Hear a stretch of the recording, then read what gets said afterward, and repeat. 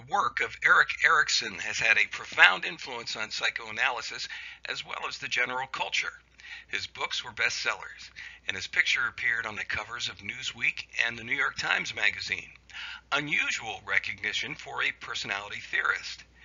And he achieved this high level of prominence without ever earning a university degree in any subject.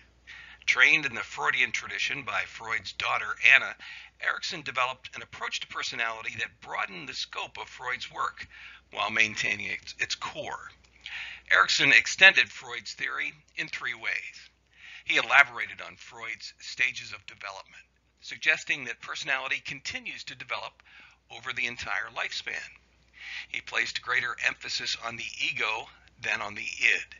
In Erikson's view, the ego is an independent part of personality. It is not dependent on or subservient to the id, as Freud had said. He recognized the impact on personality of cultural and historical forces. He argued that we are not governed entirely by innate biological factors at work in childhood. Although they are important, they do not provide a complete explanation of personality. Here's a brief outline of the chapter, and this lecture will begin with an overview of post-Freudian theory. Then a brief biography of Erikson will be presented. The ego in post-Freudian theory is described a little differently. Let me explain briefly. Erikson believed that the ego that Freud described was far more than just a mediator between the superego and the id. He saw the ego as a driving force in human development and personality. He believed the ego's main job was to establish and maintain a sense of identity. Those who have weak egos or poorly developed egos get trapped in an identity crisis, which is a time when they lack direction and feel unproductive. Erikson believed we all have an identity crisis from time to time, and these crises are not necessarily negative, but can be forces that drive us toward a positive place or resolution of the crisis. Like Freud and other personality theorists, Erikson said personality develops in a predetermined order. Erikson identified 8 stages of psychosocial development, which we will look at. This lecture then discusses Erikson's method of investigation, some related research, a critique of Erikson's theory, and finally a look at Erikson's concept of humanity. One of Freud's major contributions was to stimulate the work of other theorists. Erik Erikson was one of the most talented and imaginative of these theorists. While recognizing Freud's ideas and contributions, Erikson moved away from the negativity of Freud's ideas and theories and challenged the notion that personality is primarily established during the first 5 or 6 years of life. He observed that if everything goes back to early childhood, then everything becomes somebody else's fault. And this affects having trust or confidence in your own abilities and what you learned along the way. Erikson concluded that personality continues to develop over the lifespan. His optimistic view emphasizes success, growth, greatness, and the flowering of human potential by working through psychosocial struggles along the way. Erikson also emphasized the social and historical context of life and wove this into Freud's ideas of the internal aspects of the mind, like the ego. Here's a brief biography, and it is not surprising that the theorist who gave us the concept of the identity crisis experienced several of the same kind of crises of his own. Erikson was born in Frankfurt, Germany, where his mother had gone to be with friends after the breakup of her first marriage. He was the son of a Jewish mother and unknown father, and as a child, he didn't feel accepted by either the Jewish or Gentile community. Actually, he didn't learn about his parentage until adolescence, that period in his life when he went through an identity crisis, which is a term that he coined as a normal stage of development. He had been led to believe that his stepfather, Dr. Theodor Homburger, was his biological father. His mother had met Dr. Homburger and married him after she took 3-year-old Erik to the pediatrician when he was ill. Erikson's birth resulted from an extramarital liaison, and Erikson kept his mother's secret until he was 68. Erikson was known as Erich Hamburger until he immigrated to the United States in the early 1930s. He left home at 18 to live as an itinerant artist, wandering Europe for 7 years.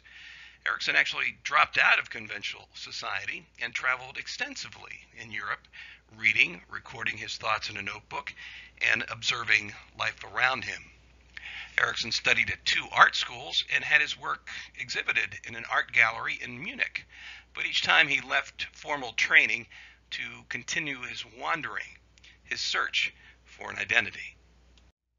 Rather surprisingly, lacking an academic degree, Erikson accepted a research position at Harvard Medical School in 1933. He published his well-known book, Childhood and Society, in 1950. Also taught at Yale, Berkeley, and several other institutions. He was the professor of human development at Harvard in 1960 and died in Cape Cod in 1994, a month short of his 92nd birthday. One of Erikson's chief contributions to personality theory was his emphasis on ego rather than id functions. According to Erikson, the ego is the center of personality and is responsible for a unified sense of self. It consists of 3 interrelated facets: the body ego, the body ideal, and the ego identity.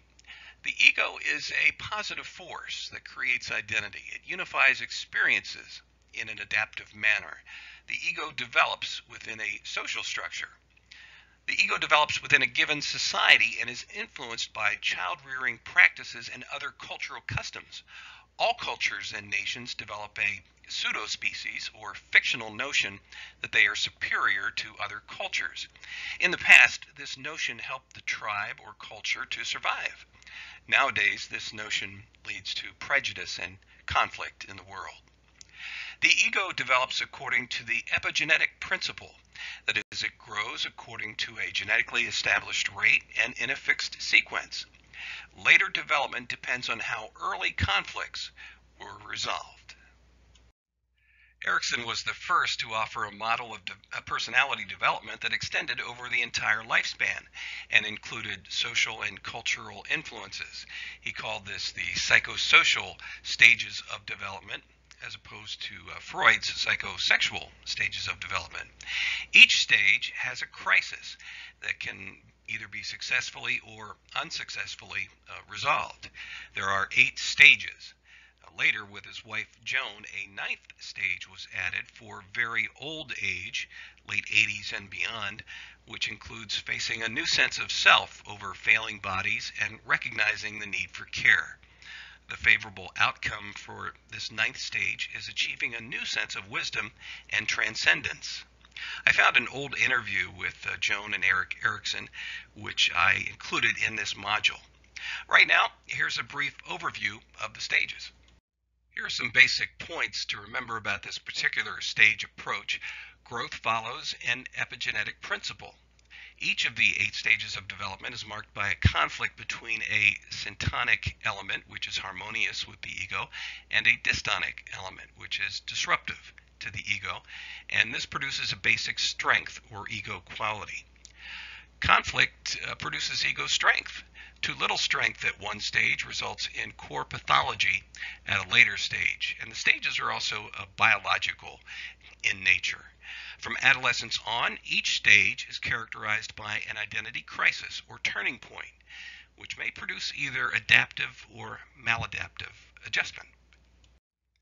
Erikson's view of infancy, the first year of life, was similar to Freud's concept of the oral stage, except that Erikson expanded the notion of incorporation beyond the mouth to include sense organs such as the eyes and ears. The psychosocial crisis of infancy is basic trust versus basic mistrust. From the crisis between basic trust and basic mistrust emerges hope, the basic strength of infancy. Infants who did not develop hope retreat from the world, and this withdrawal is the core pathology of infancy. Some important things to remember about the trust versus mistrust stage. If this stage is completed successfully, the child will emerge with the virtue of hope. Even when challenges emerge, a person with this quality will feel that they can turn to loved ones for support and care. Those who fail to gain this virtue will experience fear. When a crisis occurs, they may feel hopeless, anxious, and insecure. The second to third year of life is early childhood, a period that compares to Freud's anal stage, but it also includes mastery of other bodily functions, such as walking, urinating, and holding. The psychosocial crisis of early childhood is autonomy versus shame and doubt. The psychosocial crisis between autonomy on one hand and shame and doubt on the other hand produces will, the basic strength of early childhood. Some important things to remember about this particular stage is that this stage helps to set the course for further development. Children who succeed in this stage will have a greater sense of their own independence. Those who struggle may feel shame related to their efforts and abilities. From about the third to the fifth year, children experience the play age, a period that parallels Freud's phallic phase. Unlike Freud, however, Erikson saw the Oedipus complex as an early model of lifelong playfulness and a drama played out in children's minds as they attempt to understand the basic facts of life. The psychosocial crisis of the play age is initiative versus guilt. The conflict between initiative and guilt helps children to act with purpose and to set goals. But if children have too little purpose, they develop inhibition, the core pathology of the play age. Some important things to remember about the initiative versus guilt stage. Kids who successfully master this stage emerge with a sense of initiative, while those who do not may experience guilt. The virtue at the center of this stage is purpose, or the sense that they have control and power in the world. The period from about 6 to 13 is called the school age, a time of psychosexual latency, but it is also a time of psychosocial growth beyond the family. Because sexual development is latent during the school age, children can use their energies to learn the customs of their culture, including both formal and informal education. The psychosocial crisis of this age is industry versus inferiority. Children need to learn to work hard, but they also must develop some sense of inferiority. It is at this stage that the child's peer group will gain greater significance and will become a major source of the child's self-esteem. The child is coping with new learning and social demands. Children who struggle during this stage have problems with self-confidence as they grow older. From the conflict of industry versus inferiority emerges competence, the basic strength of school age. Adolescence begins with puberty and is marked by a person's struggle to find ego identity. It is a time of psychosexual growth, but it is also a period of psychosocial latency. The psychosocial crisis of adolescence is identity versus identity confusion. Psychologically healthy individuals emerge from adolescence with a sense of who they are and what they believe, but some identity confusion is normal. The conflict between identity and identity confusion produces fidelity, or faith in some ideological view of the future. Lack of belief in one's own selfhood results in role repudiation, or an inability to bring together various self-images. Some important things to remember about this particular stage: those who are allowed to go through this personal exploration and successfully master this stage emerge with a strong sense of independence, personal agency, and sense of self. Those who fail to complete this stage successfully often enter adulthood confused about who they are and what they want out of life. Young adulthood begins with the acquisition of intimacy at about the age of 18 and ends at about age 30. The psychosexual mode of young adulthood is genitality, which is expressed as mutual trust between partners in a stable sexual relationship. Its psychosocial crisis is intimacy versus isolation. Intimacy is the ability to fuse one's identity with that of another person without fear of losing it, whereas isolation is the fear of losing one's identity in an intimate relationship. The crisis between intimacy and isolation results in the capacity to love. The core pathology of young adulthood is exclusivity, or inability to love. Success during this phase of development leads to strong bonds with others, while failure can result in a sense of isolation and loneliness. Again, the basic virtue that develops at this stage is love. The period from about 31 to 60 years of age is adulthood, a time when people make significant contributions to society. The psychosexual mode of adulthood is procreativity, or the caring for one's children, the children of others, and the material products of one's society. The psychosocial crisis of adulthood is generativity versus stagnation, and the successful resolution of this crisis results in care. Erikson saw care as taking care of the persons or products that one has learned to care for. The core pathology of adulthood is rejectivity, or the rejection of certain individuals or groups that one is unwilling to take care of. Those who master this stage of development emerge with a sense that they have made a significant and valuable impact on the world around them and developed the basic strength Erikson referred to as care. The final stage of development is old age, from about 60 until the late 80s. The psychosexual mode of old age is generalized sensuality, that is taking pleasure in a variety of sensations and an appreciation of the traditional lifestyle of people of the other gender. The psychosocial crisis of old age is the struggle between integrity, the maintenance of ego identity, and despair, the surrender of hope. The struggle between integrity and despair may produce wisdom, the basic strength of old age, but it may also lead to disdain, a core pathology marked by feelings of being finished or helpless. As Erikson himself aged, he and his wife began to describe a ninth stage, a period of very old age, when physical and mental infirmities rob people of their generative abilities and reduce them to waiting for death. Joan especially was interested in this ninth stage as she watched her husband's health decline rapidly, and especially during the last few years of his life. People who master the final stage of life emerge with a sense of wisdom and feel that they have lived a worthwhile and meaningful life, even though they face the grim specter of death.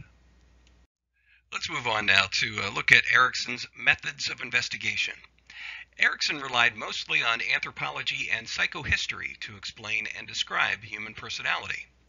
Erikson's two most important anthropological studies were of the Sioux of South Dakota and the York tribe of Northern California. Both studies demonstrated his notion that culture and history help shape personality. For the Sioux, he found children who were taught apathy as a result of dependence on the government programs integrated it into their adult personalities. For the York, he found cultural values were consistent with childhood training. Erikson combined the methods of psychoanalysis and historical research to study several personalities in what he called a psychohistory. The most notable personality was Gandhi, and he also studied Martin Luther. In both cases, the central figure experienced an identity crisis that produced a basic strength rather than a core pathology. His psychobiography of Gandhi, Gandhi's Truth, published in 1969, won a Pulitzer Prize. Erikson's theory has generated a moderately large body of research, much of it investigating the concepts of identity and generativity. In this section of the chapter, the authors focus on generativity and parenting and on generativity versus stagnation. Dan McAdams and colleagues have been major figures in research on generativity and have developed the Loyola Generativity Scale, or LGS, to measure it. Using the LGS, Bill Peterson tested his prediction that parents with a high sense of generativity should produce well-adjusted offspring who were happier and more optimistic about the future. The results supported the idea that a sense of generativity is important to effective parenting. Children of highly generative parents had greater senses of confidence, freedom, and happiness, as well as a stronger future time orientation. These findings conform to Erikson's theory. Erikson generally considered generativity and stagnation to be opposite ends of the same continuum. But recently, researchers have begun to wonder if generativity and stagnation could be viewed as somewhat independent constructs. Van Heil and colleagues created a self-report measure, and the results of this study supported the proposition that generativity and stagnation could be considered independently. The researchers found stagnation is related to problems in emotional regulation. They also found that some people are high on measures of both generativity and stagnation, and that this profile is associated with difficulty in regulating emotions and difficulties with intimacy. This research does not differ much from Erikson's model, but it does show that for practical research purposes and to understand adult personality more fully, generativity and stagnation sometimes operate separately. Although Erikson's work is a logical extension of Freud's psychoanalysis, it offers a new way of looking at human development. As a useful theory, it rates high on its ability to generate research and internal consistency, moderate on its ability to be falsified, to organize knowledge, and to guide the practitioner. And finally, it rates about average on parsimony. In his concept of humanity, Erikson had a view of humanity which placed determinism over free will. Erikson saw humans as basically social animals who have limited free choice and who are motivated by past experiences, which may be either conscious or unconscious, so causality is rated higher than teleology. Unconscious and conscious is influenced by the stage, with unconscious dominating early life and conscious later stages. In addition, Erikson is rated high on both optimism and the uniqueness of individuals. He doesn't neglect the powerful influences of childhood experiences, but also emphasizes the continuous processes of personality development over the lifespan. While Freud focused on pathological outcomes, Erikson helped us to recognize the positive outcomes that can occur. Erikson's life cycle or stages of development allows for second chances. In America, there has always been the idea of people being able to improve their situations by changing their social circumstances, such as getting a new job or moving. So Erikson was well received in the United States. One criticism of his work is that all of his subjects in psychobiographies and case studies were male. Later theorists have looked at the identity crises faced by girls and women.